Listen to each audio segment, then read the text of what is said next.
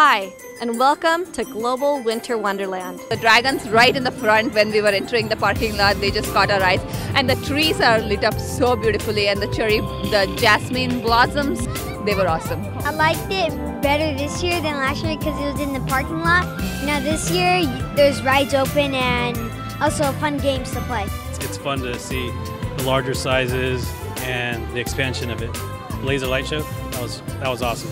It was very spectacular. I mean, she's only 20 months old and she's having a great time. My favorite part, I actually like seeing the alien spaceship and the abductions going on there. I actually like that one right there. I like that. Oh, they should absolutely come, especially for the kids. It's beautiful. Yeah. Join us at Global Winter Wonderland. We're open through January 1st.